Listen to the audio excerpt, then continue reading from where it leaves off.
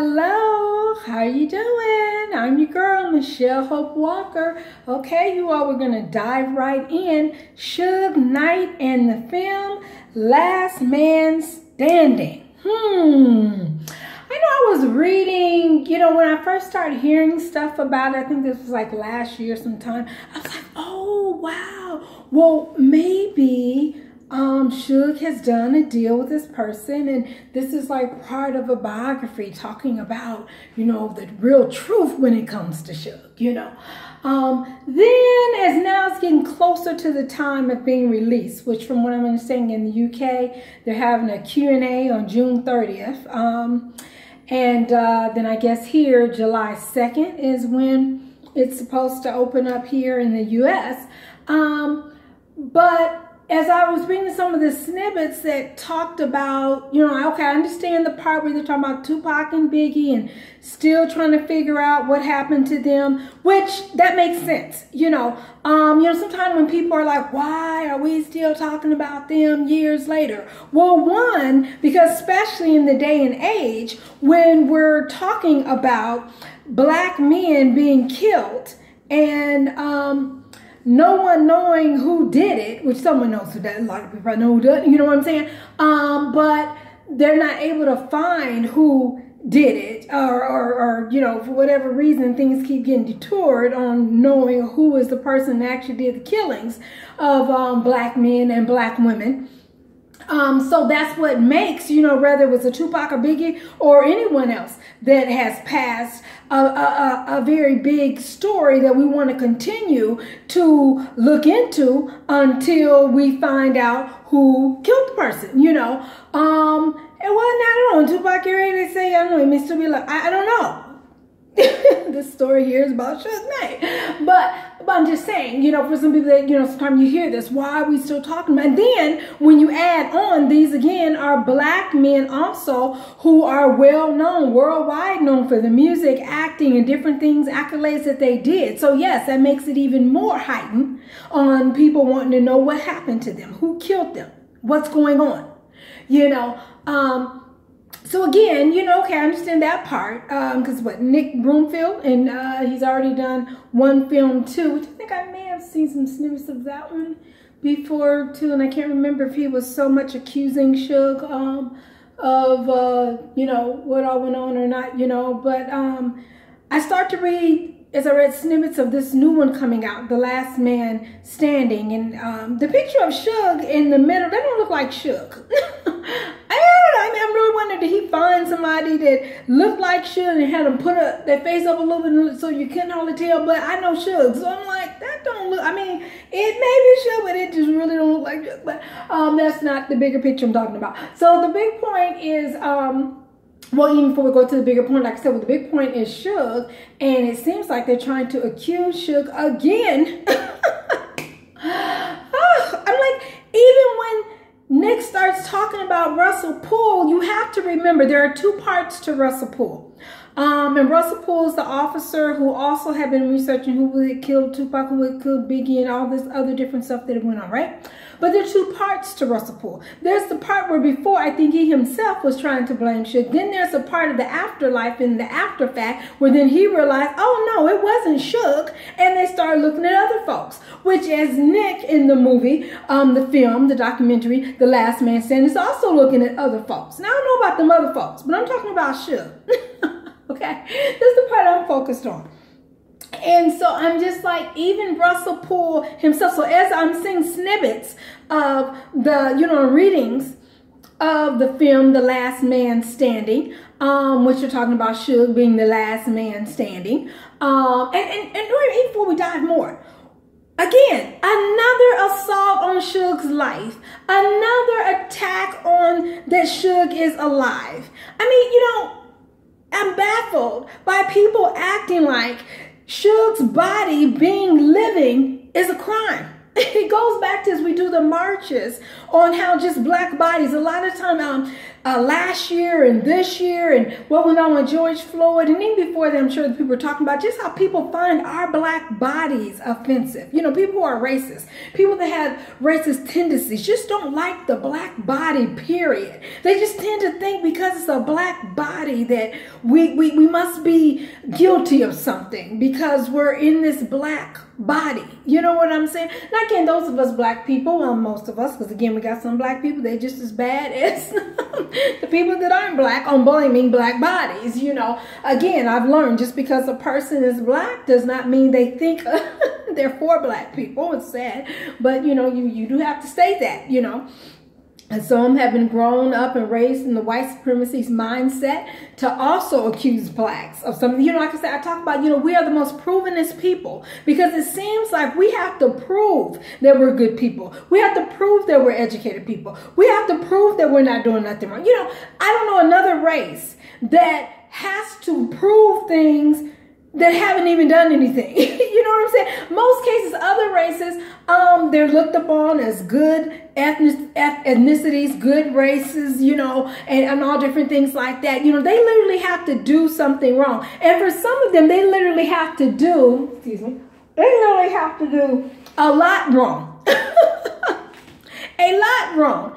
I have soundness and allergies. They have to do a lot wrong for, to even be accused of stuff. And sometimes even when they do wrong, they still don't get in trouble. No one's still looking at them of doing something wrong. I'm talking about people that are not black people. You know what I'm saying? So again, back to the black body. That people, just because we're in this body that has color, beautiful color, because again, we black people, we love our color. We love being black, you know? So again, when I talk about this, I'm talking about it in the scenario of the challenges of racism that we have to continuously deal with. So that's, you know, where you're hearing me talking about it in that sense, you know. And so they almost act like they want Suge to be dead. It's just sad, you know. It's like last man standing. So since he's the last man standing, Suge, they're accusing him of doing it because he stayed alive. Is it his fault? I mean, just the way they even shape it. I mean, it's not funny, but you all know I'm a comedian and actress, you know, and this personality. So I tend to talk about things in sarcastic type and in ways that you're just in awe of, you know, that you just can't believe it. That the funny comes up from the sense that it's not funny, but you just can't believe that these people are so racist, that these people are so wrong, that these people are just so everything not good, bad, that they would rather see Suge dead than alive. That is so ludicrous to me. You know, so last man standing. So because he's still alive, Suge, because he's still standing, they accuse him of the murders of Tupac and Biggie. Really? When there are so many arrows pointing to so many different people. It amazes me how they just continue to pull out the scenario of Suge. I mean, so many people that it could be. You know what I'm saying? Or groups of folks. Okay. Now, none of us was there. You know what I'm saying? None of us was there. So, you know, I'm riding off of what I'm basing a lot of what I'm talking about now is the point in the Last Man Standing film that Nick Broomfield has done. It said something about with the assistance of a DJ, Trevor Nelson. Hey, my dad's last name is Nelson. I don't know if you family, Trevor, but you're on the wrong side of the road. Anyway. So, you know, in there where he's trying to use Russell Poole's research to point it to Suge Knight. So that lets me know then he didn't finish his research, because when you finish the research on Russell Poole, which then you need to see Michael D. Carlin's information and Michael D. Carlin's interview with Suge, which I posted on my Twitter. My Twitter is Hope_speaks. Hope, H-O-P-E _ not the minus sign, but the line on the line, speaks. So you look at that, and it's other places too, but that interview with Suge Knight and Michael D. Carlin, where they're talking about Russell Poole. And by the way, again, Russell Poole died at the sheriff, the LA sheriff office, someone within the building, the sheriff's office, and trying to let them know his findings and that it's not Suge. It wasn't Suge. That it was, but he pointed to a whole other host of folks. And how ironic it is that Russell Poole has spent all these years, when he was pointing the finger at Suge, he stayed alive. All of a sudden, when he's letting them know and has facts to prove it's not Suge, he ends up dead. Interesting. Back to key point, and we're talking about Suge in the midst of this Last Man Standing film. So, Nick Broomfield, you have to continue on your research to see the other side of Russell before he passed. The other side, the Russell Poole that before he passed that wanted to apologize to Suge Knight, realizing that it wasn't Suge Knight. And then also, as you listen to Michael D. Carlin, who will talk about you have to separate Suge Knight from Death Row. Now, not from all the things that Suge Knight did to make Death Row a prominent label. We're not talking about that. But we're talking about when they start talking about Death Row being behind killings, or folks at Death Row being behind killings, you have to pull Suge out of that. You have to pull Suge Knight out of that. That's the separation. That's the period of the separation time you start separating. Because there were a lot of people that worked for Suge. And some people knew those people, but they didn't really know Suge. They hadn't really talked to Suge, had a conversation with Suge, or knew Suge one-on-one, or Suge hadn't given them any orders to do A, B, or C. But the scenario's out there that it could be folks that worked for Suge, or people that worked for Death Row Records, that was giving out some orders and putting some stuff together and doing some stuff. Yeah, I'm theatrical. But anyway, so Nick Broomfield, let me say your name right. Broomfield. Hon, you have to, and that's an endearment term, Nick. I like you, you know. Y'all know I love everybody. Even in the midst of me having to, speak up, because, Suge is locked up. You know what I'm saying? So, but even before Suge was locked up, I just, feel like we gotta put the other side out there. And bless Suge's heart, sometimes Suge ain't worry about nothing y'all saying. Suge living his life, So I find myself having to be the one to be that other narrative of all that negative narratives that are out there. Them paid narratives. You know what I'm saying? Where folks getting paid. The paid voice. The voice that's saying whoever is paying them to say it. I'm free. Nobody paying me. Me and God on this page, okay? Me and God. Me and God.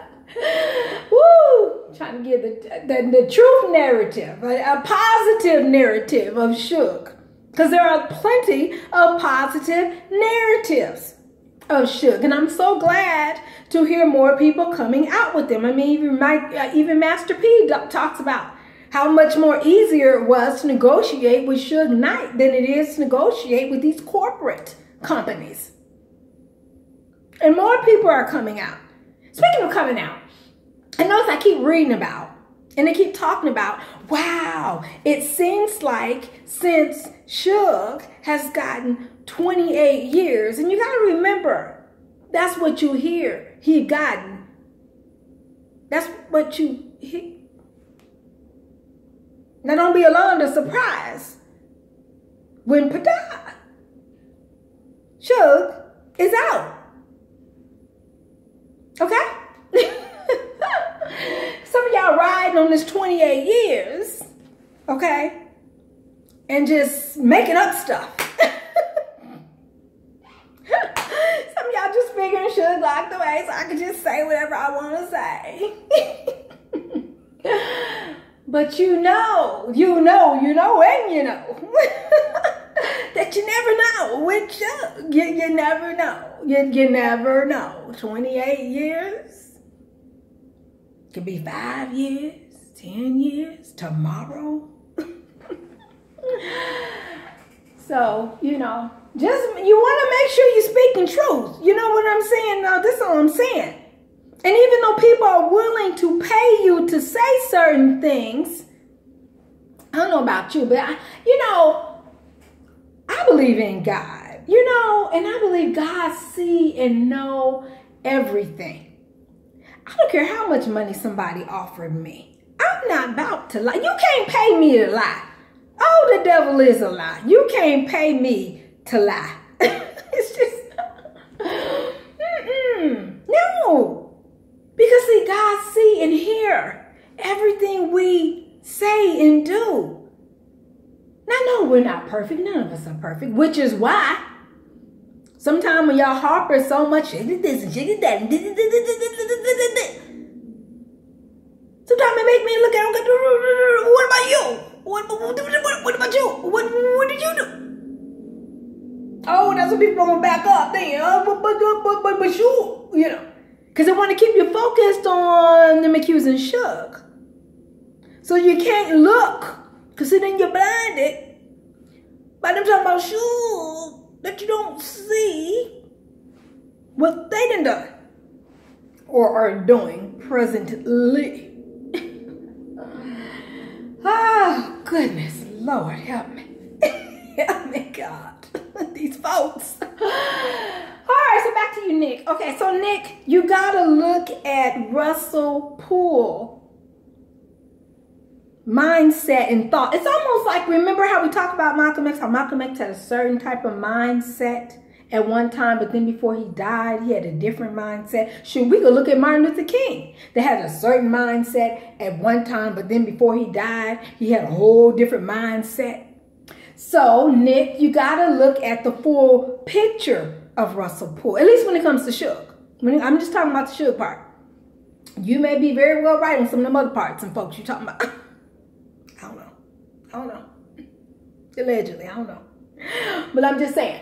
But Russell Poole himself was saying and wanted to apologize to Suge for all the years he had accused Suge.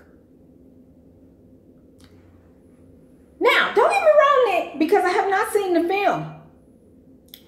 And I'm not just talking about the Nick. This is just to all this looking and listening. Again, this is the narrative. The speaking up for Suge narrative. Narrative. They've been negative. I'm giving you another narrative. A positive for Suge narrative. So, this is for all folks that's watching. So again, Russell Poole wanted to apologize to Suge for all the years he had accused Suge. Now again, don't get me wrong, it's about to say that, again, Nick, I haven't seen the film. So for all I know, because I know, especially when you're promoting films and different things like that, you want to promote it to be juicy. Juicy, juicy, juicy. Juicy. Juicy.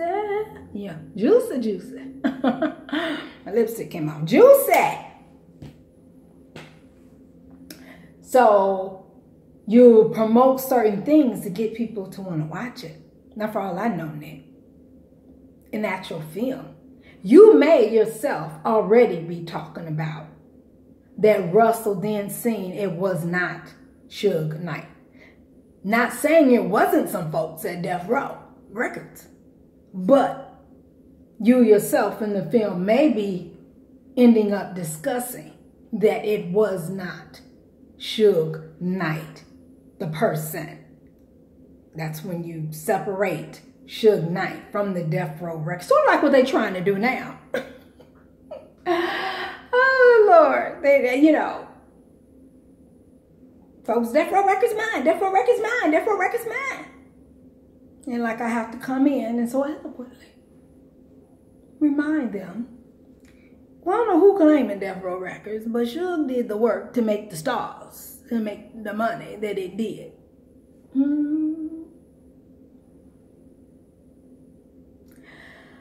All right, y'all. I know I'm playing with y'all. But on the real, y'all, on the real, you got to watch that paid voice. And you got to think about when everybody's saying the same thing and are trying to block out, we'll say, the small voice. That makes me want to hear the small voice. So the small voice is those that don't have a lot of likes on their social media feeds when they're discussing certain things. The small voice is the one that's not the paid voice. Because what I realize when I hear the alternative voice to a certain subject or something, I tend to find more truth in that voice than I do the paid voice. Because the paid voice is saying what they've been paid to say. It's almost like if you look at, what was that, the film, was it 19 or 31 that Ava did? It's a number from 13th. I think it's 13th. The Ava film. In there it talked about, was a group of JL or something. You have to go watch the film. So I'm going to go watch Ava's film, 13.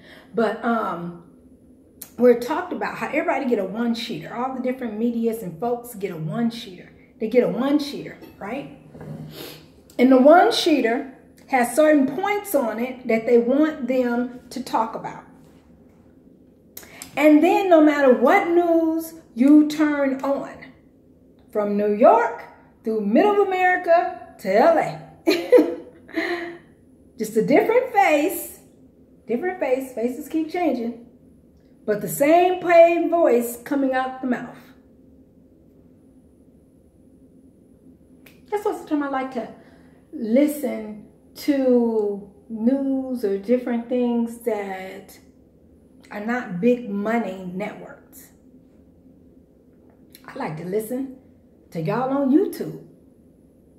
Y'all on these other social media platforms that's speaking of some stuff that the paid voice don't even want to talk about. And they're actually, you got to watch it because the paid voice will use a lot of money to hush, to silent the small voice, the alternate voice. So you want to listen to all, things. You don't want to, oh, well, they ain't got that many likes. So they don't know what they talking about. They may very well know what they talking about. Do you know that they alter likes? Which is interesting that now they've come out with the likes and the views that now you can turn it off. You don't have to show how many people liked your video or viewed your video. When in reality, a lot of these social medias, if they didn't like the voice, if they didn't like what was said, they minimized the number of views that you actually had and likes that you actually had anyway. So that's just some bits of information for some of y'all. I'm very informative. All right, that's it what was, y'all. I'm your girl, Michelle Hope Walker. I don't know if I'm a comedian, actress.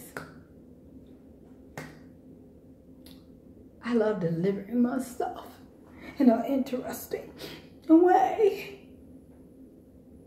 Especially when talking about Suge, because that's what y'all be doing. Y'all be on there. Oh my gosh. I be like, who? What? Huh? Oh my gosh. So I'm just being like, y'all, paid voices. Oh my gosh. So I'm giving a for Suge positive narrative. All right, so let's get back down to it. So back to this film, Last Man Standing. So again, Nick, I might be jumping too quick because you might be like, wait a minute, don't tell all my film, because it could be in the film you actually going to be telling the Russell Poole point, and you may be summing it up yourself with asking folks a question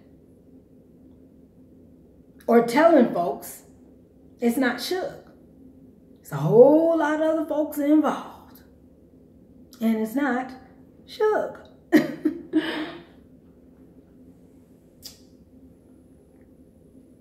But I would think that, you know, Nick, with you spending the time, if you're not one of these paid voices, I'm thinking, if, you know, maybe you care, you know, you care. And if you care, thank you. You know, if you're really trying to, you know, because some people just do a lot of Suge stuff for money. You know what I'm saying? They know, you know, Suge is so well known around this whole globe and world. If you put some Suge's name on the front page of your paper, you'll sell your paper. You know, you'll sell this, or you'll sell your film, or, you know, whatever the case might be, you know. And don't get me wrong, if you're speaking truth in some stuff, and then your pants, you're speaking of that, that's what made me think about. So is Suge getting paid for his information being in this film? I'm just curious, you know, because it's so interesting to me on how, you know, when people are doing these Suge things and they're getting money. I'm talking about when you get money for, you know, paid, you know, you're getting paid for mentioning Suge's name or showing something in relation to Suge likeness. You know, when you look at intellectual law, it talks about that the person then should get paid a percentage or something. I don't know how, when we're talking about Suge Knight, people tend to think that he shouldn't get paid.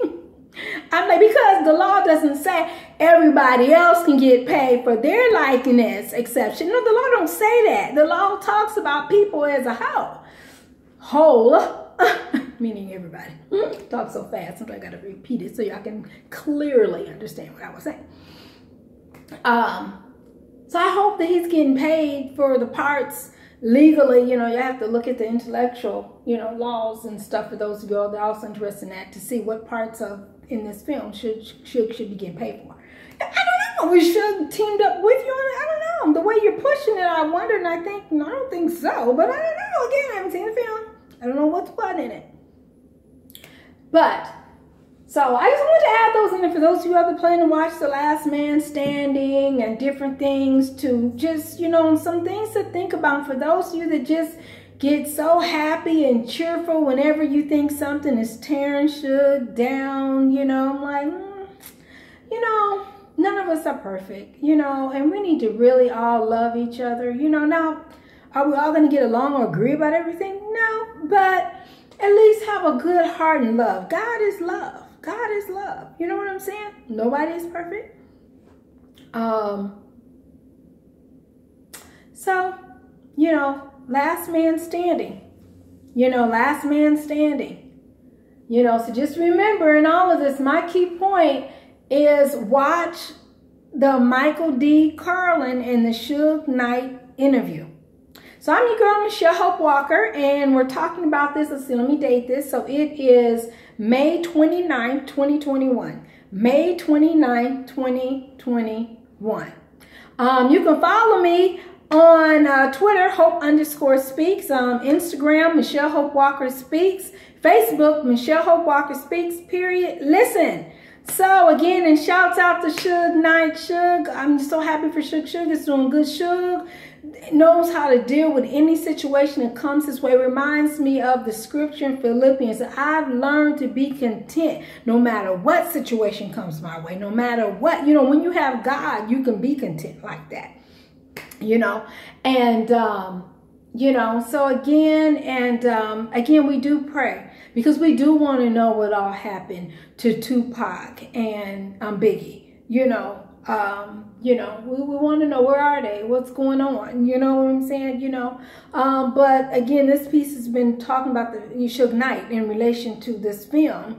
And again, remembering that as you're referencing Russell Poole pointed out that Suge Knight had nothing to do with it, and that he wanted to apologize to Suge Knight for all the years that he had accused Suge Knight. All right. You all be blessed. I'm your girl, Michelle Hope Walker.